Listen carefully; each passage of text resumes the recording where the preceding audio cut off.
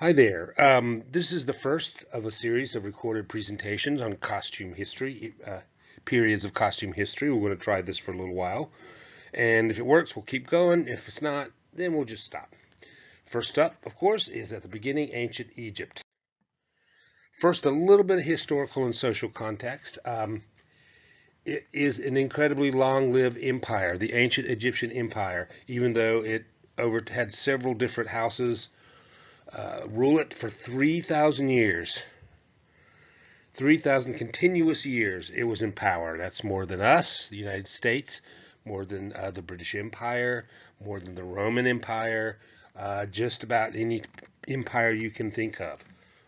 Ottoman Empire, it ruled even longer. So it's an incredibly long, even though it's a long time ago, it's an incredibly long-lived and very static society.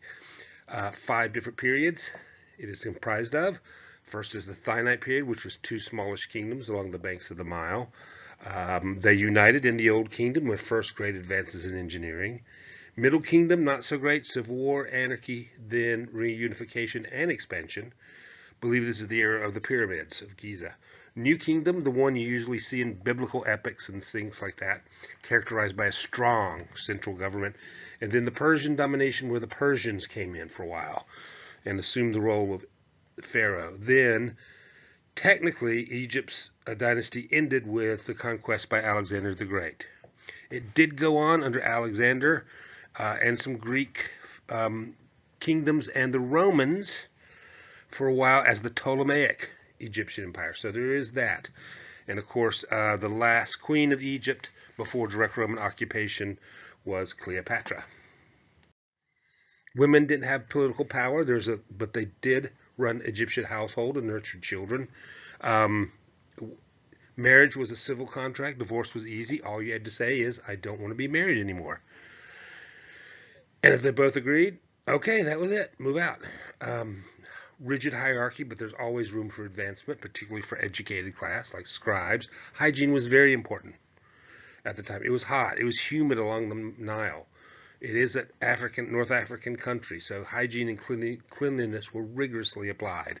There's a low incident of disease in the Egyptian Empire. Nudity was not a taboo. It was not uncommon for lower classes and children to be completely naked. Among the upper classes and the scribes, not so much. The more power you had, the more prestige, the more clothes you had on. But, you know, if you're a guy going out to do his blue-collar job, you not only have no blue collar, you don't have anything on, and that's just fine. Very big on iconography, which we'll see in some of the clothes. Symbolic jewelry, believed to transfer power to the wearer. The scarab and the hawk which represents the sun god Ra, or Re, depending on who you talk to. Cobra of Lower Egypt was a big symbol. Of Upper Egypt, of the Upper Nile, the vulture, and of course the Eye of Horus symbolized the moon, sort of the great god looking over. Okay, types of fabric to use, mostly linen and wool. Cotton unheard of at the time, which is kind of interesting since Egypt is a leading cotton producer today. Linen was prized because it was naturally white, and white is sacred. Linen's not dyed because they didn't really have a lot of knowledge of the catalyst needed to set the dye in linen. You can dye it. Dyeing linen is easy. It's the color fastness that's the problem. It was sheer, the thinner the better, because because of the climate. Egyptian weavers could get up to 200 thread count, which at the time was pretty darn good. Spinning wheels haven't been invented yet, so we would use drop spindles, handheld drop spindles.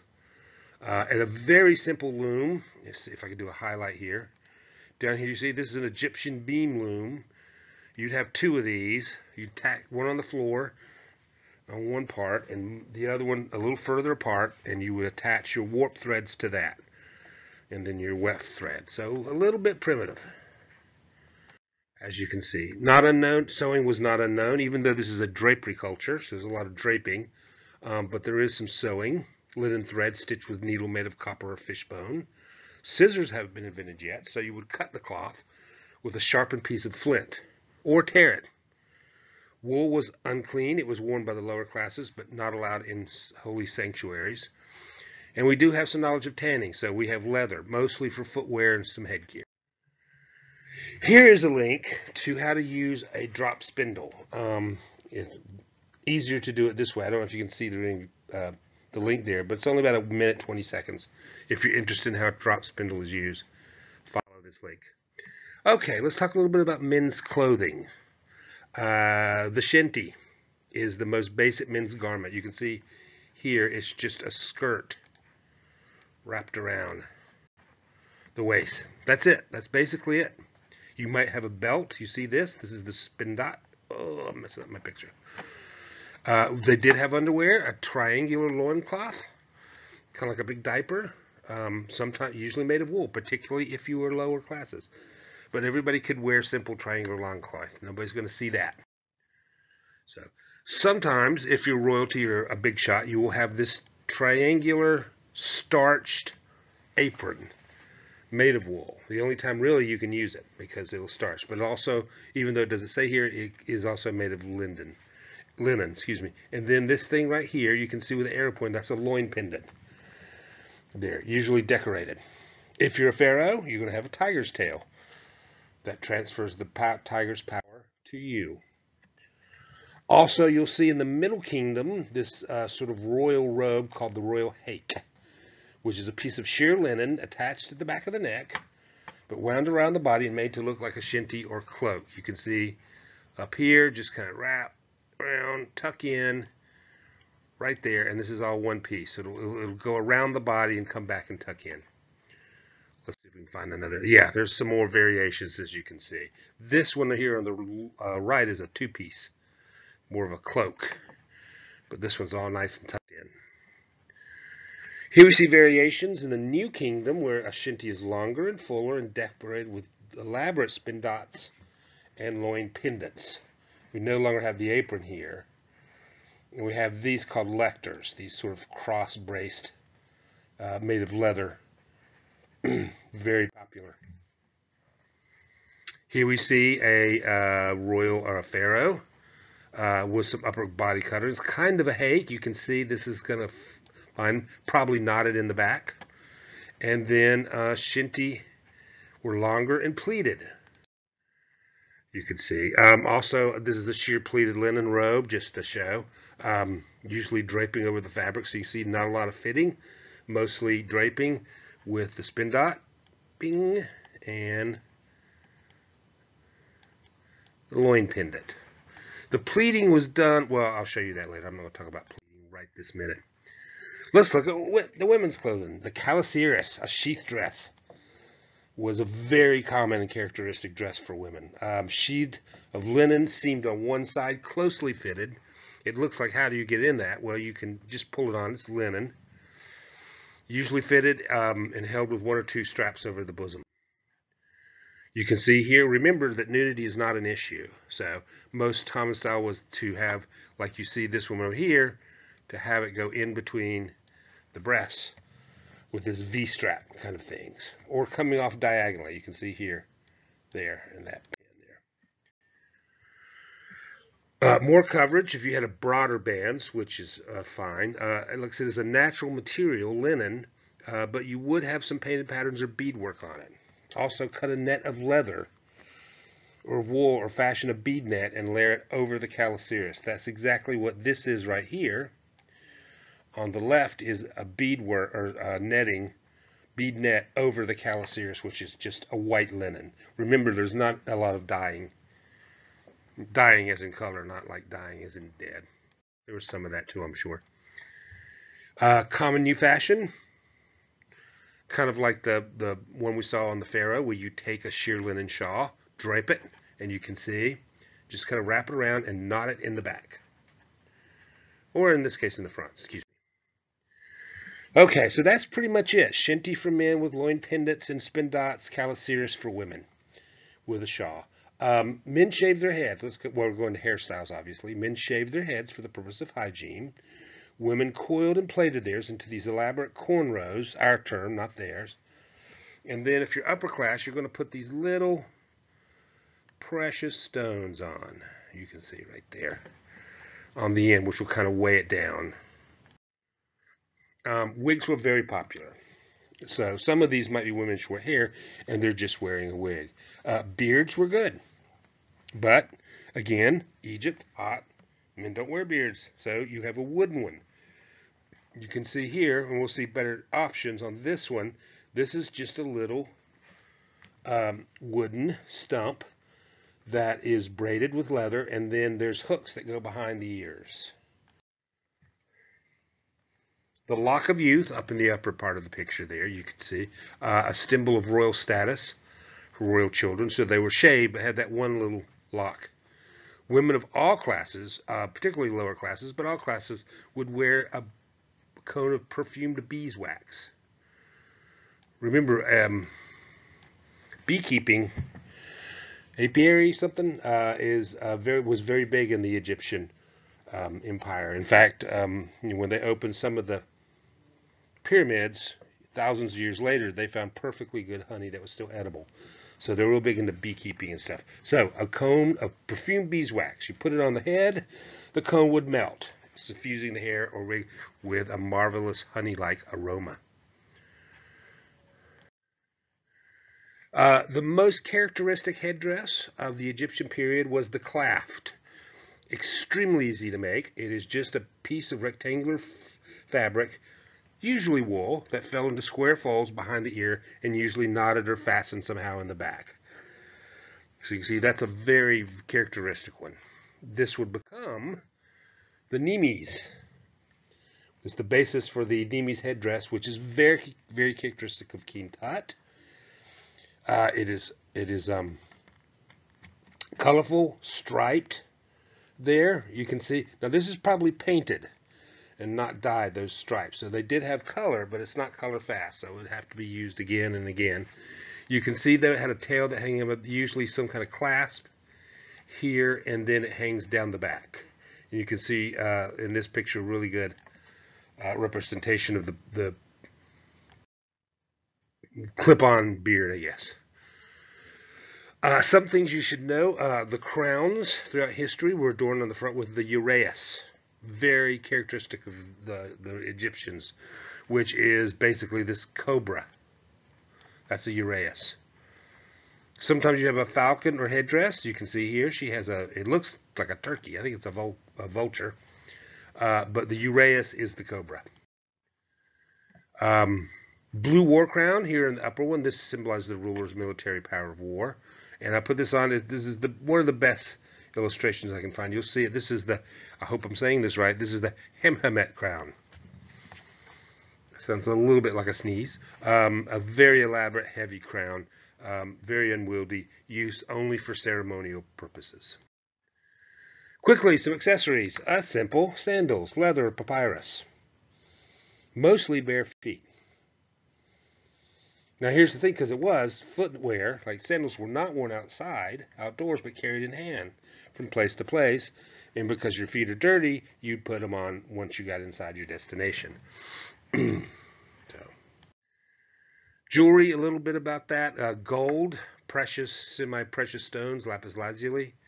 We don't have a name for this. Is sort of, unless it's a pectoral, we can call it a pectoral. This wide, also characteristic, this wide collar of thin gold, inlaid with precious stone.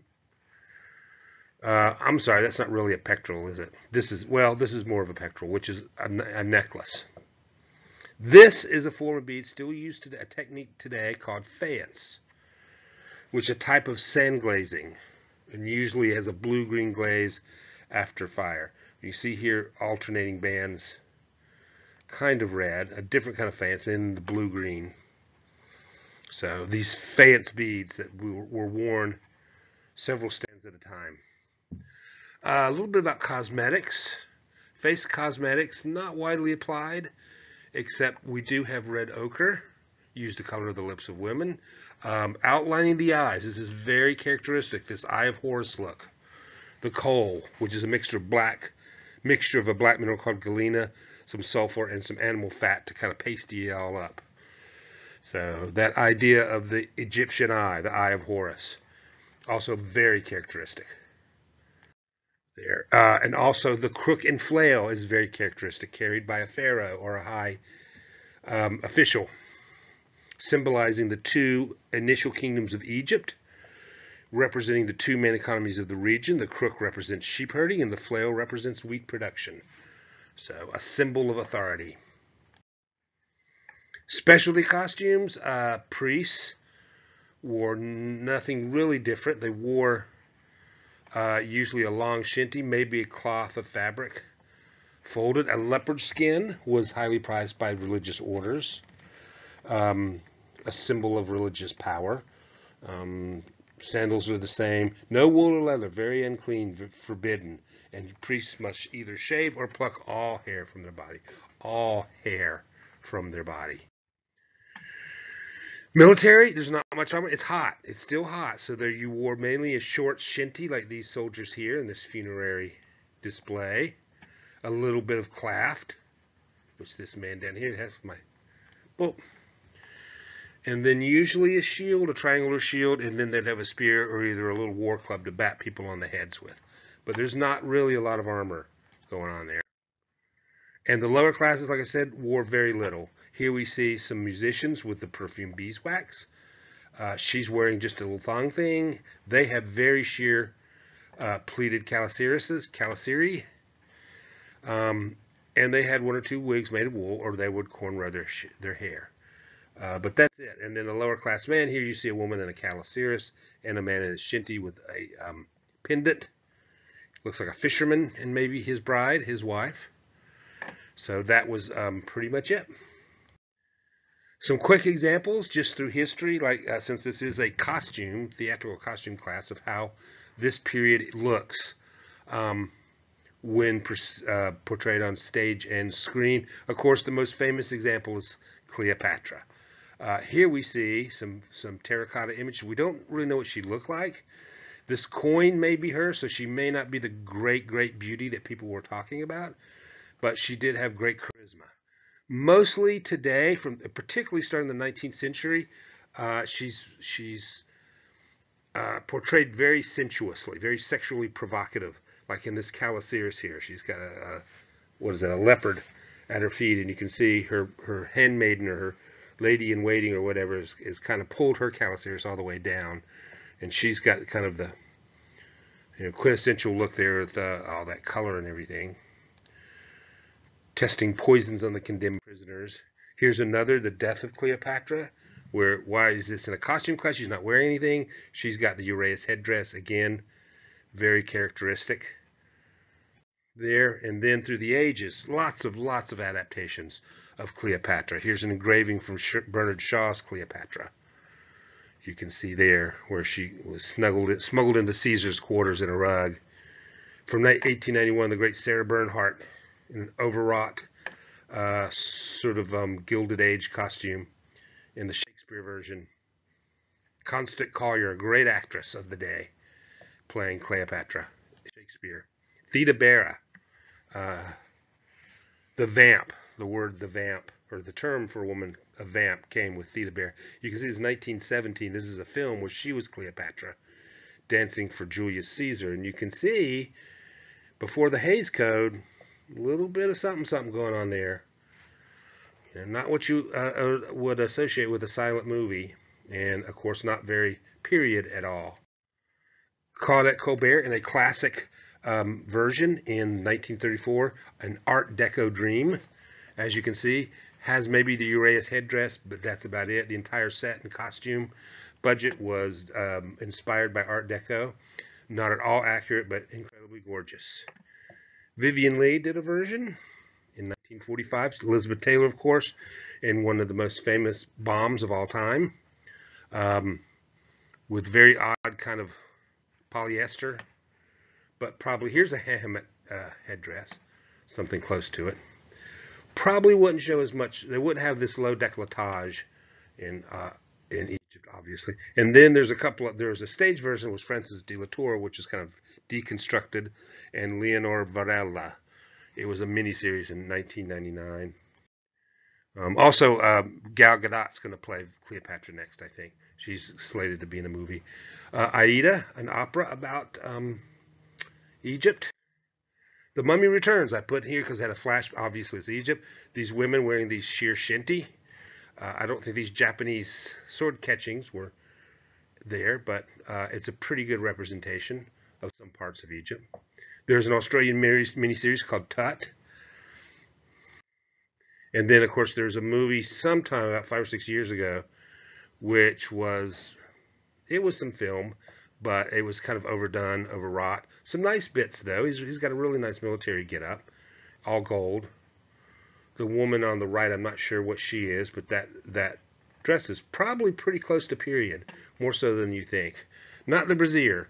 The thing about when you see women in these halter tops, these bikini type or bra type halter tops, is bras didn't come around till the end of the 19th century, so you're probably not going to see a lot of those in real life. John Galliano for House of Dior in 2004 had a Egyptian-inspired show you see here. Some more of that. So this is haute couture. This is really not obviously something you would buy. And they kind of did that really funny walk like an Egyptian thing. And then I'm not sure how she saw, but it was kind of an interesting